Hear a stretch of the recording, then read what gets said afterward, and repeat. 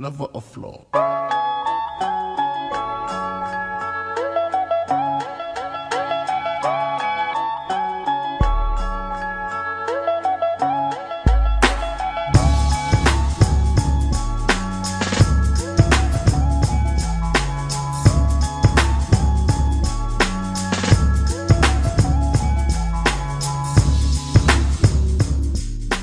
Come on, man.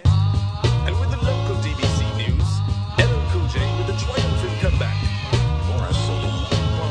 But tonight, don't call it a comeback. Yo, welcome back to the show. It's been so long since the last time I posted. I've been on vacation for the last few weeks, but now I'm back. I got brand new material for you. From here on out, I'm posting every Monday and Thursday. So subscribe, rate it, check me out, all right? Also, be sure to check out my new website, www.undergroundwellness.com. Be sure to join the forum. The forum is already cracking right now. People are posting ideas, exchanging information, asking questions, answering questions, debating. I mean, it's awesome. It's going down, so make sure you join up. Today's topic is Splenda.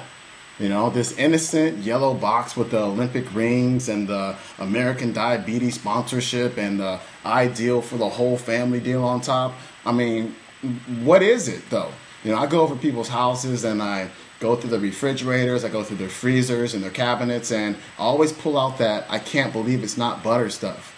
And I ask them, well, if it's not butter, then what is it? You know what I'm saying? And they always go, well, I don't know. Well, Splenda isn't quite sugar, then what is it? And I'm going to tell you what it is in a second. It's actually the product of insecticide research. True story, Queen Elizabeth College, about 1975, I think it was.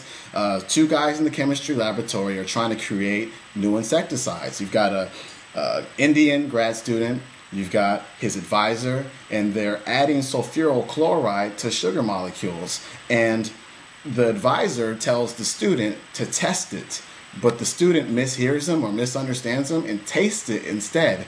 And it was sweet. And eventually the advisor started putting it in his coffee, and that money ball just started rolling, and now we've got the yellow box. You know what I'm saying? That's some weirdness, and that's what they're selling to you, insecticide. Now here's how you make Splenda. You drop the hydrogen out of a sugar molecule and you add chlorine. All right, chlorine, the EPA says, is a class 1 carcinogen. It's a class 1 cancer causer. What is that about? You know what I'm saying? Chlorine, it doesn't exist in its free form anywhere in nature. You have to artificially make it. All right, so they'll tell you that chlorine is like a regular part of food, but no, that's not chlorine, that's chloride. Sodium chloride, potassium chloride, those are natural forms. And so they add this chlorine to the sugar molecule and they force it to bond with carbon. But when you do that, you've got something called an organochlorine or a chlorocarbon. These are toxic. You know, that carbon acts as like a delivery system to send that toxic chlorine into the cells. That's how it works as an insecticide. So check this out. I've got this book here by Dr. Mercola. It's called Sweet Deception. It's all about artificial sweeteners and the nonsense behind them and some alternatives as well. And he's got this list here of other organochlorines, other chlorocarbons, other things that have the same chemical structure as Splenda. Check this out. DDT, an insecticide, banned in North America due to severe toxicity. Chlordane, another insecticide, banned in 1988 due to harm to humans and the environment. And I'm skipping around here. PCBs, used as electrical insulators and heat agents, banned in many countries due to its inability to break down in the environment and food chain. Mustard gas, chemical warfare, lethal respiratory poison. And it's a trip because at the end of this list, we've got sucralose, Splenda, food sweetener, the only organochlorine ever used for human consumption.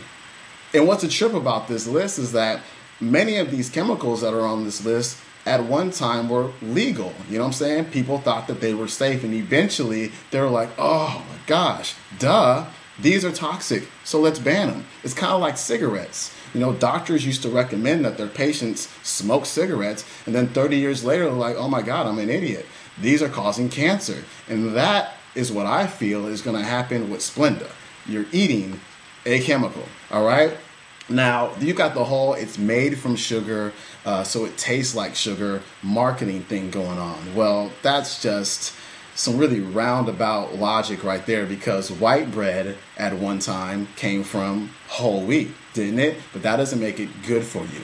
Now, you could take any disaccharide, which is a sugar like sucrose, and it's made out of two simple sugars, right? And it's always made with glucose and fructose. Or lactose is always made with glucose and galactose. So glucose is always part of the structure of a disaccharide.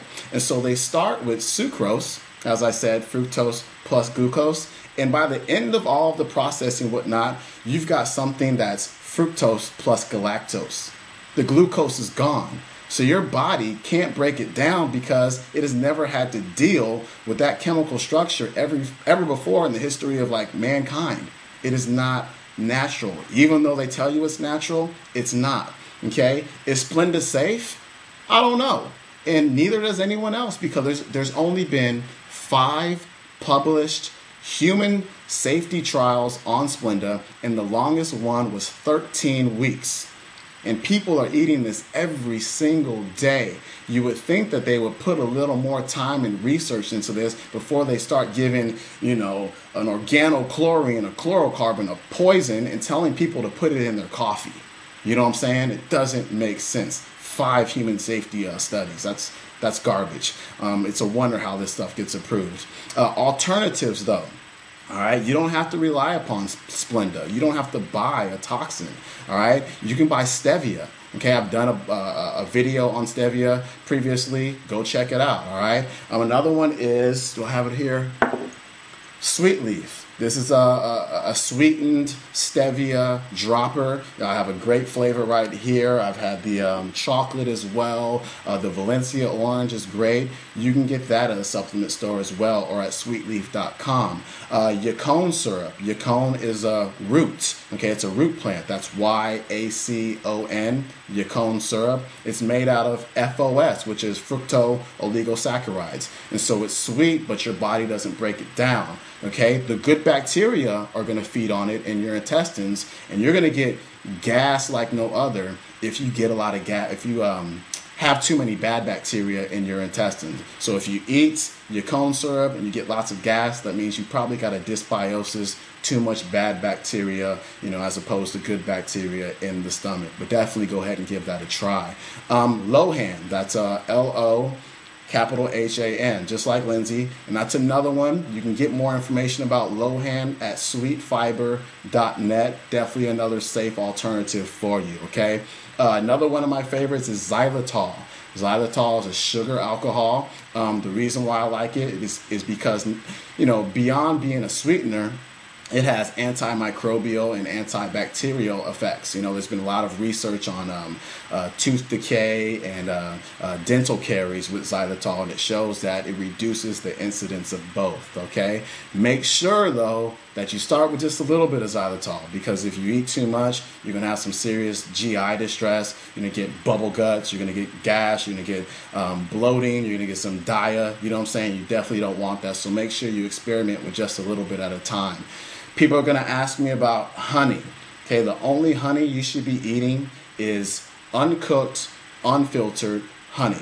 Okay, don't believe the hype about raw honey, because you've got some weird government standard on that thing that can allow the heating of honey up to like 130 degrees. All right, so that's not really raw anymore if it went above 130 degrees.